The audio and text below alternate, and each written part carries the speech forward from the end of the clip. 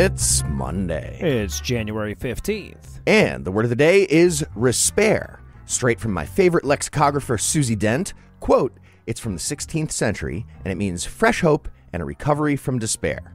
One of too many lost positives we could do with bringing back. Wishing everyone a gruntled, gormful, ruthful, and feckful new year full of respair. See, I was sure you wouldn't go with that one, but I guess it wasn't as evitable as I thought. Nice. Yeah, and I wish I knew so little about lexicography that I could choose just one favorite. Heath, your simplicity is adorable to me.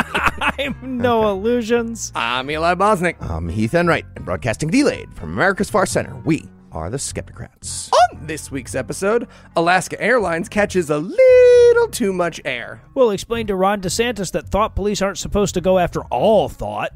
And we learn about darts from our intrepid sports reporter, Eli Bosnick. But first, the rest of the intro music.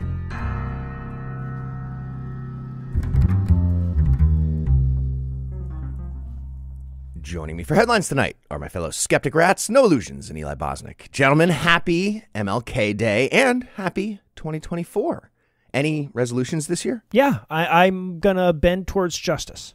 Yeah. Nice, double topical. Yeah, and if you think I'm going to celebrate some guy just because his dad nailed some complaints on a church door, you've got another thing coming, Heath. Okay. Nepotism. Cool. Canceled right away. Just Right. who had January 14th? There we go. We got him, everyone. We recorded a day early. Yeah. In our lead story tonight. You did that to yourself this time. That's just impressive. Yeah. Today's the 14th. It's a get ahead. It's a get ahead for tomorrow This is a morning. get ahead by one day. Shit. All recordings are by definition. What time is it? 2:15. In our lead story tonight, instead of participating in a debate with the GOP primary field, Donald Trump continued his campaign in Iowa last week with a personal town hall on Fox News just for him, with his favorite toy and a juice. And honestly, it's a pretty good strategy. It lets him avoid the competitive pitfalls of, having competitors, and there's no intellectual hardball for him. Instead, he set himself up with a game of one-player T-ball. Yet, somehow he lost at one-player T-ball, whatever that means. It was like Vladimir Putin's hockey game, except after skating past all the paid actors, Trump just smashed into the boards head first and shat himself and then took his puck and went home crying. Which is weird because that's exactly what happened when he did literally anything at any point in his entire goddamn life, too. Yeah, Tall Tyler's like, now, sir, your opponent in this debate is going to be pretty hard on you. It's you and the words you say out loud Right. on purpose. All right, so let's start with a question about a running mate.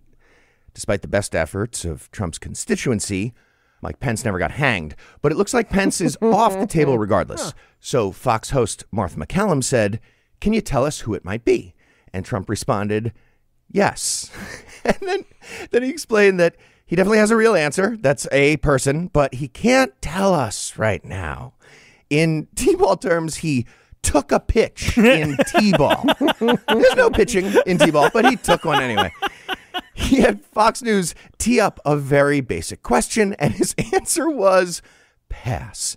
And then Brett Baer, the other host, said, "Can you give us a hint?" And Trump said, exact words, "We'll do another show sometime." Cool. Oh, okay, so I'm putting my money down now. His declared running mate is going to be also him. Yeah, Him he too. finally got his hands on one of Tall Tyler's puppet pals, and he's the nominee. Right. There are constitutional lawyers looking that up. If he could be his own running mate, for sure he asked somebody to do that. So McCallum and Baer just stared at Trump for like 10 seconds of silence, and then they took the ball off the tee, put that same ball back on the tee, and tried again. Baer said, "Can you say tonight that political violence is never acceptable?" And Trump actually got this one right for a second and then immediately got it wrong, like all the ways. He said, "Of course, political violence is never acceptable, and I'm the one who's had very little of it." But then he explained how he didn't engage the U.S. military in violence. And then he explained how he engaged the U.S. military in violence. At which point, a very reasonable follow-up from the hosts might have been, "Oh, right, you're an imbecile. We obviously didn't mean war. We meant, fomenting a coup. Sorry, okay. We meant doing a steel bad no-no. But, of course, Bear and McCallum are Fox News lackeys, and they just moved on without asking any follow-ups. Oh, my God. In my adult life, we've gone from politicians pondering what the definition of is to politicians legitimately not knowing. So from there, we got Trump claiming that if he doesn't win, there's going to be a stock market crash. But he also wished for a stock market crash this year before the election. It's weird that he's an owner of stocks. I'm sure he'll go ahead and short the everything sometime really soon. He's just biding his time. Trump said exact words again, I don't want to be Herbert Hoover. Oh, well, then maybe you shouldn't suck so damn much. Get it? Nice. Another moment worth mentioning was about Donald Trump's very obvious quest for vengeance against laws, I guess, as a concept. Given that Trump spends most of his time shouting a list of enemies and throwing plates of ketchup and steak that I'm certain is pre-cut by an aide so Trump doesn't choke, Bear said, how much would a second term for you end up being all about retribution? And Trump responded by saying, I'm not going to have time for retribution because I'll be so busy crushing it and winning and then crushing it again. His exact words, there won't be retribution. There will be success. I'm sorry. Was your answer, I won't have time for vengeance because I'll be too busy taking revenge? Is that what you... Yeah, that was his answer. You know what they say? Revenge is the best success. I was the president of the United States. Sure were, buddy. Sure were. And just one other moment that I want to mention. Trump got a question about all the money he's made from wealthy Chinese and Russian investors who stayed at his hotels. And his response was nonsense. But during his word salad nonsense, he said the phrase, my hotels, at which point he was physically incapable of continuing his answer without stopping to say, exact quote, and you could see him stop and like do this tangent and he couldn't help it. And he says, I have the best hotels. I have the best clubs. And when he said clubs, that's when this audience of almost entirely old people from Iowa goes crazy with applause because of his clubs. A lot of clubbers there. Yeah. So, okay. At this point, I feel like they're just applauding because he got through a whole thought without blaming windmills for cancer or yelling about his toilet not flushing all the way or whatever. They're like, oh, that was an English sentence. Well done. You know? Yeah, it's... And I can't emphasize this enough that Heath is not exaggerating because he plays it for applause and his audience is so stupid and everything he says is so nonsense that they're just like, he fucking paused!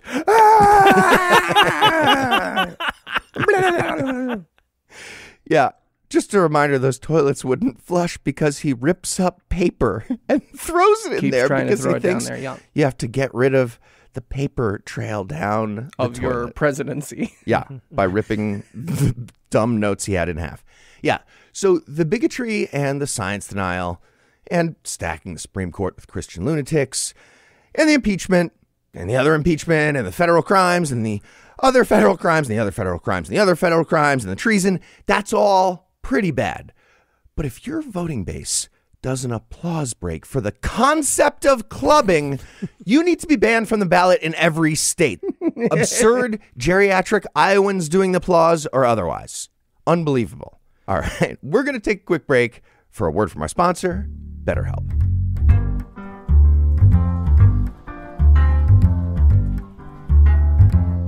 This show is sponsored by BetterHelp. Stupid journal, notebook, bullet, calendar. Hey, Eli, what's the matter? Yeah, you were doing pre-ad mumble grumbles.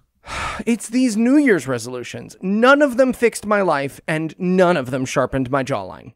I mean, that second thing seems like it would take surgery. You don't know. To do. Maybe. Look, Eli, lots of folks start the new year with resolutions to do and be better, and one of the most meaningful ways to help make those changes is to start therapy if you haven't already. Wait, starting therapy can make me a better person? Sure can. It can help you communicate better, work through your feelings in a more healthy way, and it's really helpful for stress, blues, or whatever else you might be dealing with. But guys, I've convinced myself I don't have time for therapy. Well, that's why there's BetterHelp. What's BetterHelp? If you're thinking of starting therapy, give BetterHelp a try. It's entirely online, designed to be convenient, flexible, and suited to your schedule. Just fill out a brief questionnaire to get matched with a licensed therapist and switch therapists at any time for no additional charge. So if I needed a therapist who's secular or queer affirming, they could help me find that? That's exactly right. Celebrate the progress you've already made. Visit BetterHelp.com/Skepticrat today to get 10% off your first month. That's BetterHelp, HELP.com/Skepticrat. All right, fellas, thanks. Say, either of you want a 365-day bullet calendar? I don't think that's a thing, man. Well, I bought it on the TikTok shop, so they had to sell it to me. Did they? Mm-hmm.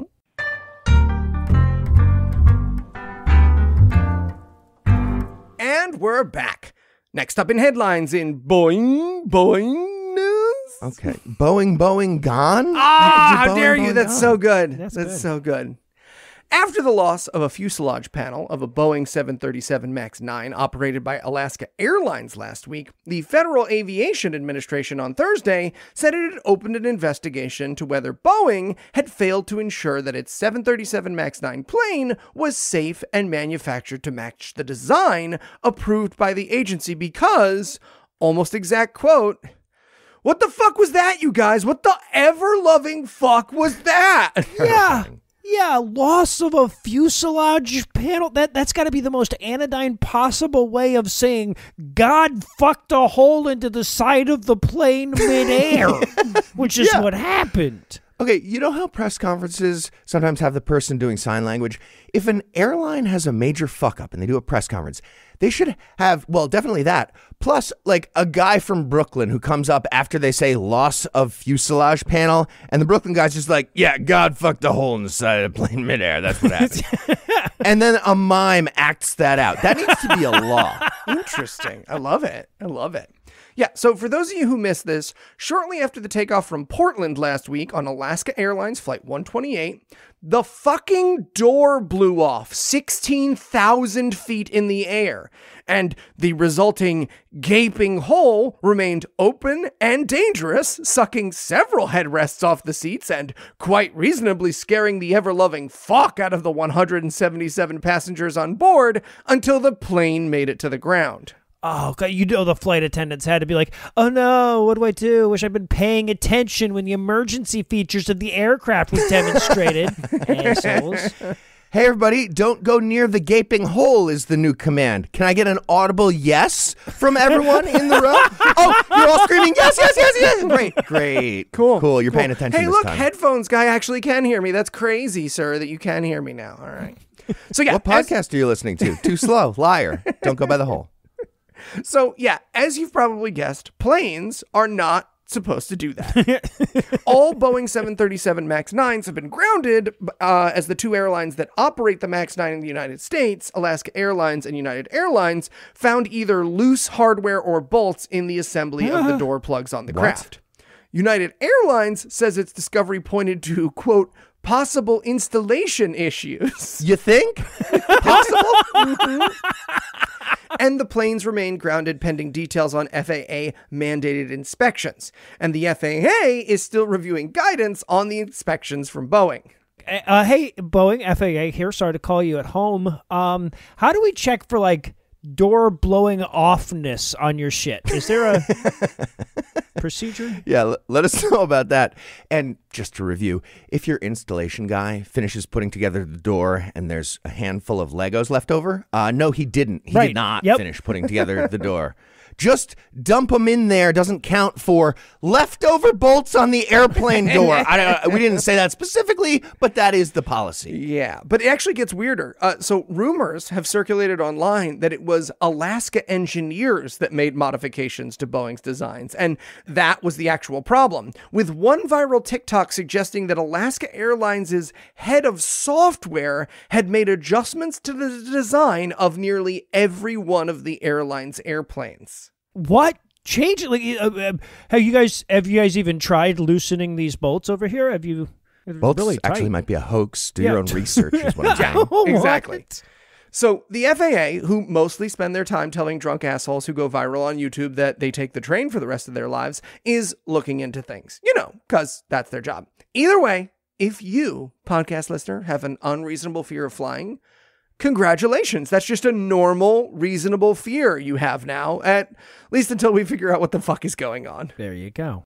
And in less defense than the Browns news, I'd like to Fantastic. think Topical. that my job is less important than that of U.S. Secretary of Defense, but Disagree. in the Strong estimation, disagree as well. 2 votes. yeah, well, Podcasting. 3, because in the estimation of Defense Secretary Lloyd Austin, maybe not so much, because like if I was going to be unavailable for a few days, I would tell you guys. I would definitely tell you guys, but when Austin was hospitalized over prostate cancer procedures earlier this month, he was out of commission for a full 3 days before his office thought to notify the White House, which is fine because there's not much going on around the world at the moment in terms of national defense, but it could have been a real issue otherwise. Yeah. And what's the only thing worse than the situation in Gaza? The auto ads. I'll be back in a few days. We'll figure out the defense stuff. Okay.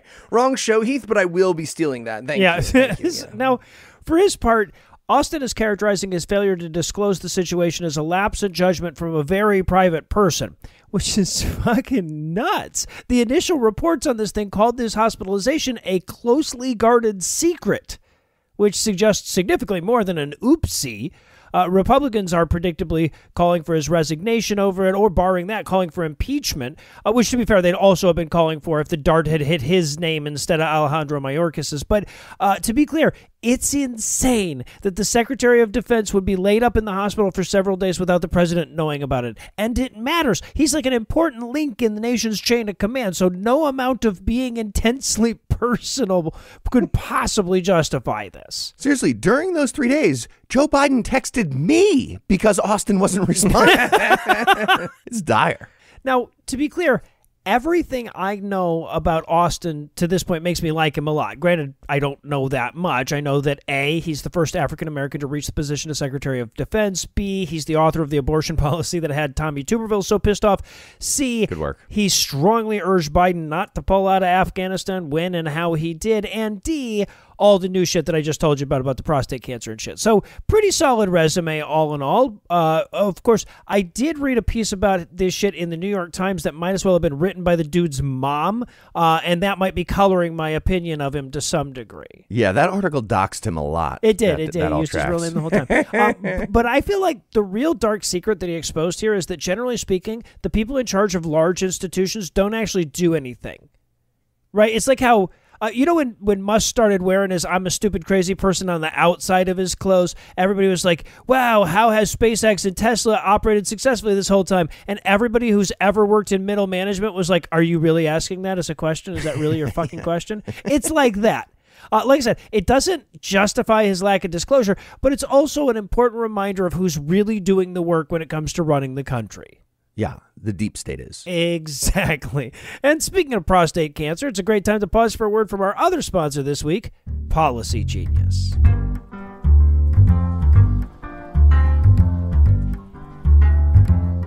And did he get to meet Mickey? He did. Oh, that's great. Oh, wait. Sorry, the guys are here. I got to go. Yeah, no, I loved you too. Yeah, I loved you too. Hey, Eli. Who was that? Oh, that was Anna. She was telling me about my son's 10th birthday on the Future phone. Sorry, the Future phone? Yeah, I got one when I got life insurance from PolicyGenius.com, because that's what having life insurance is like. A direct line to your loved ones, knowing that they'll be okay.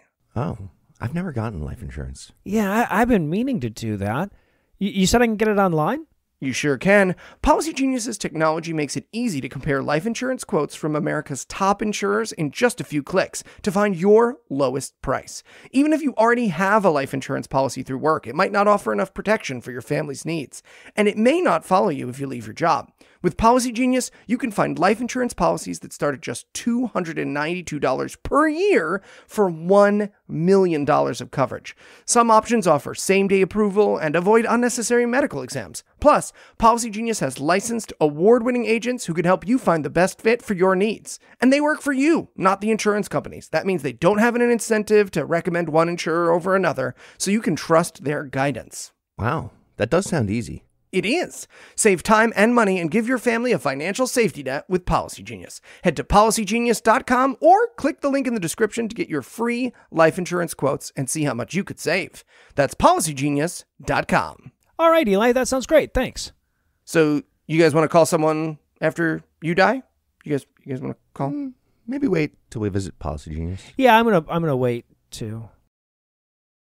It's a dark ending. Yeah, well, don't leave your loved ones destitute.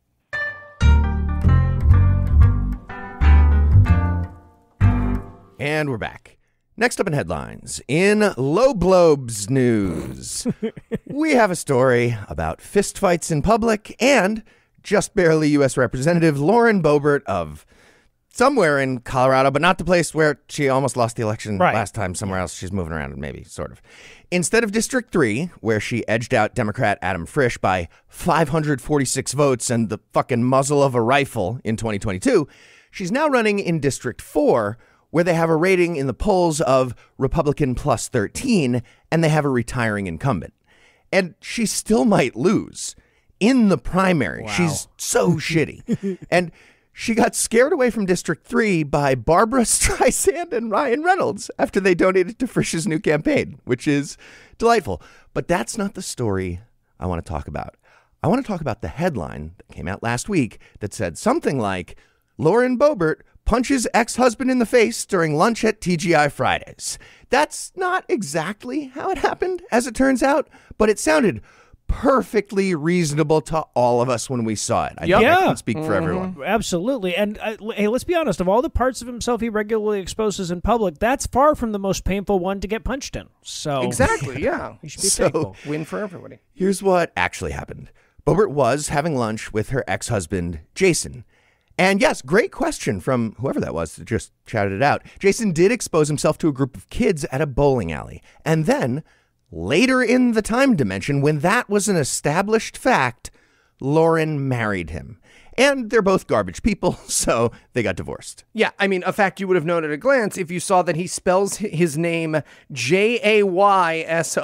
It's with a Y. Sure is. Mm-hmm. So, last week, they were meeting for lunch to talk about how they're going to split up their collection of comically oversized gun holsters. Of course, and sure. Apparently the discussion got heated, and eventually Jason accused her of punching him in the face. So the local police investigated, and Lauren was cleared of the allegations on Wednesday after Jason recanted his claim. So now the headline during this election year reads something like, Lauren Boebert did not punch ex-husband in the face at a restaurant in Silt, Colorado, at least as far as we know, which is still so very bad as a headline for so many reasons, not the least of which is you went to a place named after settled gunk to have lunch. To eat. Yeah, exactly. And also, if they really included the in the face as a qualifier, that leaves a lot of options open. Right? Thank you, Noah. Right. Yeah, as a resident I didn't punch you expert from Garbage Land, upstate New York, nobody getting accused of punching someone in the face wasn't doing some kind of face-based shove or hitting. Right. Every time, yes. So, according to Lobobes, the meeting turned sour when they started talking about their new sexual partners. Pin in that. And she ended the conversation, according to her, by placing a finger on Jason's nose. That's when Jason called 911. Police said he was highly intoxicated at this point, and he reported her for domestic abuse. So, okay, here's the thing. Best case scenario for Lauren Boebert, granting that her account is perfectly accurate, she tried to end a heated argument by booping the other person's nose. And that's insane. It's so hard to picture. I'm like, the whole time that you're talking, I'm trying to imagine in my head a threatening snoot boop at the end of an argument, and it's entirely beyond my mental capacity. Okay, well, I'm going to try it next time either one of you gets mad at me, and I'll let our audience know how it goes. I have a feeling it's not going to go great, everybody. All right. So let's take out that pin now. The conversation about their new sexual partners must have touched on Lauren getting kicked out of Beetlejuice the musical for vaping and very clearly giving some guy a hand job. So the people in TGI Fridays, or whatever restaurant it was in Silt, Colorado, got to watch an amazing, messy fight between a sitting congressperson and her ex-husband, who was wasted on like 8 Ultimate Long Island iced teas during lunch, yelling about Lauren giving a heej to some random guy all over YouTube. All my friends are watching it too now. Fucking ridiculous. And that argument ended in a nose boop and then a 911 call. People got to watch, be like, yes, boop, and then him being like, I'm calling fucking 911. Get me another Long Island, by the way. This must have been the best day ever for everyone. That server had Yeah, such an awesome story after they got home. Jesus Christ. These people couldn't be more white trash if there was like a fucking flock of plastic seagulls that preceded them in public like Roman lictors or some shit. Noah's neighbors are being lowered into a cop car head first, watching this on the news, being like, no class at all, those two. Watch my hand. Just watch it. And just one other detail. Lauren responded to the Beetlejuice incident by tweeting, I plead guilty to laughing and singing too loud, which makes it so much better because now we know there's a theater in Colorado with surveillance footage of Lauren Boebert singing and dancing and laughing along with Beetlejuice whilst giving a no-look hand job off to her right. And that makes me like her, honestly, so much more. That should be her campaign video. Like, I'd almost vote for her. No, you wouldn't.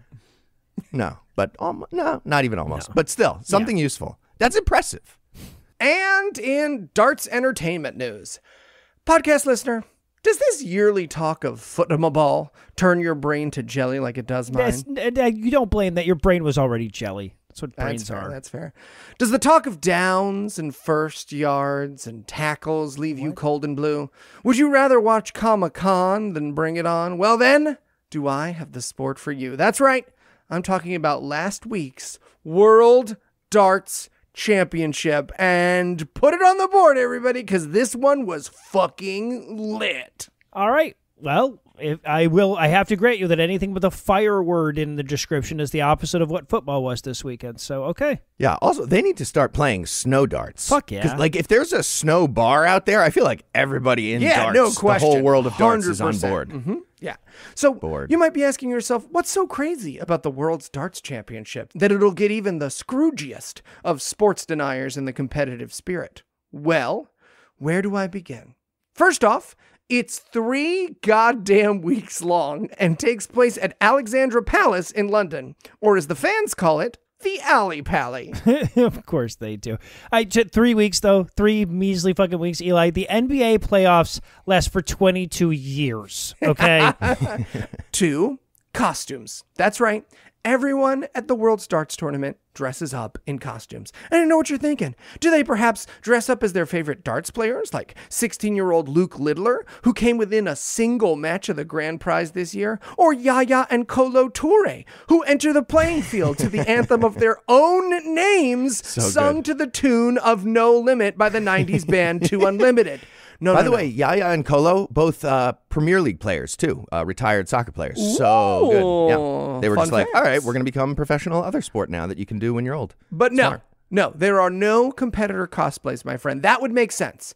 And if there appears to be a rule at the World Darts Championship, it's that absolutely nothing about it makes sense.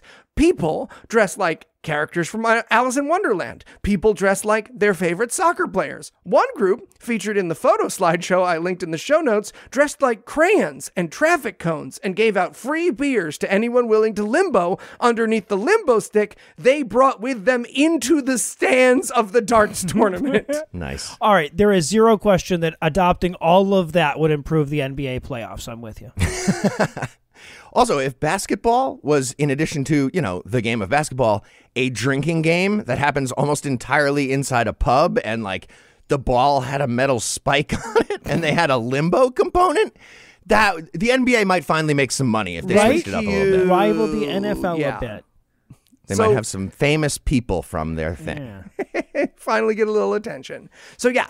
If the Super Bowl has always left you feeling less than super, if the World Series makes you feel in a world of your own, tune in. Or, if at all humanly possible, participate in this beautiful human celebration if you ever get a chance.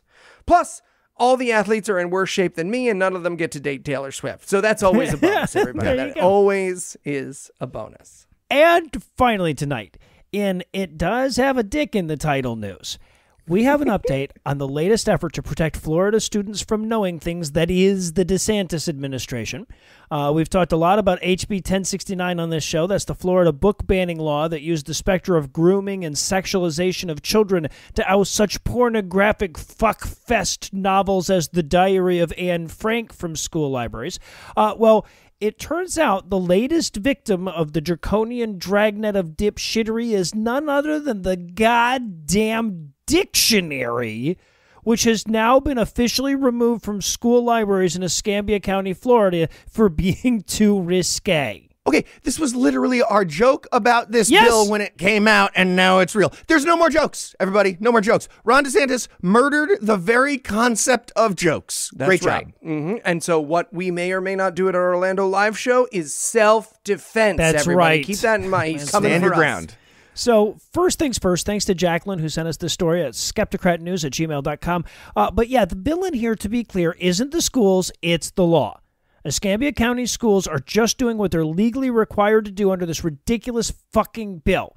See, what makes HB 1069 so batshit is that it bans a book if it, quote, depicts or describes sexual conduct, end quote, regardless if it does so in a pornographic way. And the dictionaries, which very clearly describe sex under the entry for, sex, are in clear violation. Okay, Florida has a book of laws, and one of the laws makes that book illegal. That's what happened. They made a law that needs like a note in the margin that adds, okay, whereas I think we swooshed to doodly-doo in our I'm lost. Just no being gay or something. Right, Yeah, at the very least, they need a volume of except for that and that. Yeah, and right. that, Yeah, and right. that. Just infinite footnotes. Yeah. And perhaps the funniest detail, by the way, is the dictionaries in question could not possibly define sex in a less woke way. Here's the actual fucking 1850s definition of sex from Merriam-Webster's Elementary Dictionary. Quote, sexual union involving penetration of the vagina by the penis, end quote. But then, it adds in like a second sense, quote, intercourse such as anal or oral intercourse that does not involve penetration of the vagina by the penis, end quote. Great. So, yeah, it's pretty heavy stuff. If anybody needs a minute to cool down, I understand. Definition 3, you can also rub it around the top area without going inside sometimes. That's actually very popular. It does dishonor the penis and the jackhammer philosophy, but, what are you going to do? Our definition of sex failed the Bechdel test on every line. Yeah, sure did. Hey, Heath, I'm going to break it to you on behalf of whomstever lied to you however many years ago. Nobody wants you to try to butter their toast with your hot dog, just so you know. Okay. I hate to break it to you. You might be playing below your potential. Just saying. Everybody's different. Everybody likes different stuff, but there's a chance. I die on. Listeners? You're a jack. I would have guessed you're more artful, not just a jackhammer only. I'm mostly a balls work guy. I mostly do a lot of work with the balls. Okay. You get it. But you get in there? This is with my story, balls? Absolutely. So, interesting. So learned a lot today. You can imagine this law has been an absolute fucking nightmare for school libraries. In Escambia County, schools just preemptively closed all their libraries altogether at the beginning of the school year and then slowly reopened them with the tiny selection of books the librarians had managed to magnifying glass their way through looking for references to the most referenced human act after speaking. Right. I should probably also add that when the legislature passed this law, they didn't bother including extra funds to pay the school librarians for all this magnifying glassing that they were going to be doing. Right. All the state lawmakers gave them really was a website run by Moms for Liberty that tells you which books are acceptable according to the Ministry of Truthiness. Okay. If your thing has liberty in the title and you helped ban the book of words, intercourse your face. I don't know how to end that. Or around your face. Am I right, you king of pleasure? Yeah, right. Huh? Yeah, just get it. So you can smush it around a little bit. Now, so that we don't lose track of the overall plot here, the point behind all of this is to get rid of books that acknowledge the existence of gay and trans people. Right, this all grows out of their fight against the boogeyman of wokeism. And it's a surprise to nobody paying attention that they're willing to sacrifice dictionaries and the Diary of Anne Frank, along with apparently 8 encyclopedias, 2 thesauruses, and 5 editions of the Guinness Book of World Records to get that. But just in case you need some kind of silver lining to cling to, I'm going to close this off by pointing out that among the hundreds and hundreds of titles yanked from Florida school children are 2 Bill O'Reilly books and Atlas Shrugged, so at least there's that. That's good stuff. The Guinness Book needs to put in dumbest law of all time. Right, this. right. Yeah. There you go. All right. On that note, we're going to close it out. Thanks to Lugeons, thanks to Eli Bosnick, and thanks to all the listeners who liked us and followed us on all the various internets. Please keep doing that. Please keep listening, and please keep telling your friends. And if you find the naive stupidity of our giving away a free show business model to be oddly charming, you can send us gifts of money at patreon.com/Skepticrat. It's so helpful. Please. We would love it if you would do that. Just like Graydon Armstrong, Josh Weir, Blue Violet, Stephen Adams, Brian Cunningham, Justin Borowski, Brett, Jay, Nathan Burnett, Christy Rui, Andrew Steiner, and We Can Feed Everybody. You are the crit 20s of people, and we love you. And whether or not you're feeling financially benevolent like those fine people, if you enjoyed our brand of whimsy and you'd like to hear more dick jokes free of charge, check out our brother and sister shows, The Scathing Atheist, GodAwfulMovies, D&D Minus, and Citation Needed, available in all the podcast places. We just have one last thing. Let's compliment that pianist. Special thanks to Ryan Slotnick of Evil Giraffes on Mars. He's the creator of the virtuosic musical stylings you heard today, which we're used with permission. You should definitely check him out using the links we'll provide or by Googling the only band called Evil Giraffes on Mars. Until next time, catchphrase sign off.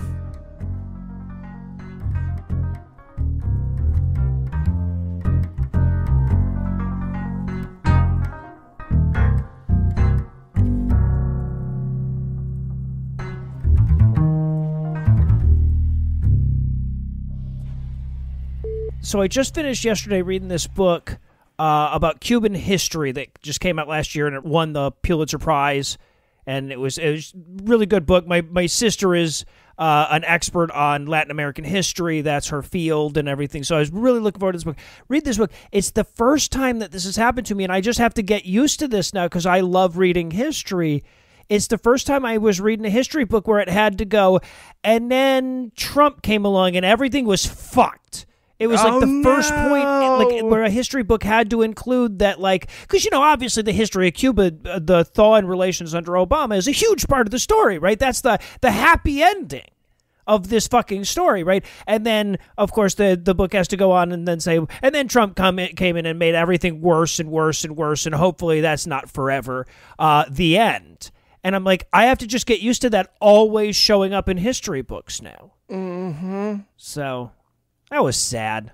Very sad.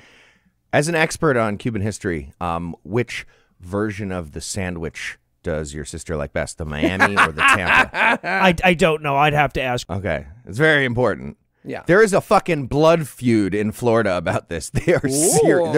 There have been murders over whether you should have salami in there or not. My favorite thing about Cuban history is that along with like the incredibly intense and relevant political information, there's stuff like, and then we tried to kill Fidel Castro with an exploding cigar. Yeah, I'm totally going to do a Fidel Castro Citation Needed episode now. Bay of Pigs episode, well, yeah. I did Bay of Pigs. The Bay of Pigs. Yeah. Yeah, you were on it.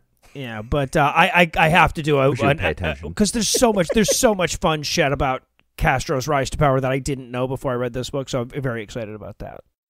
The preceding podcast was a production of Puzzle in a Thunderstorm, LLC, copyright 2024, all rights reserved.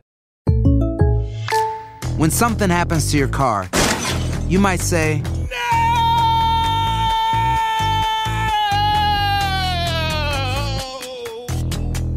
My car! but what you really need to say is something that can actually help. Like a good neighbor, State Farm is there. And just like that, State Farm is there to help you file your claim right on the State Farm mobile app. So just remember, like a good neighbor, State Farm is there. State Farm, Bloomington.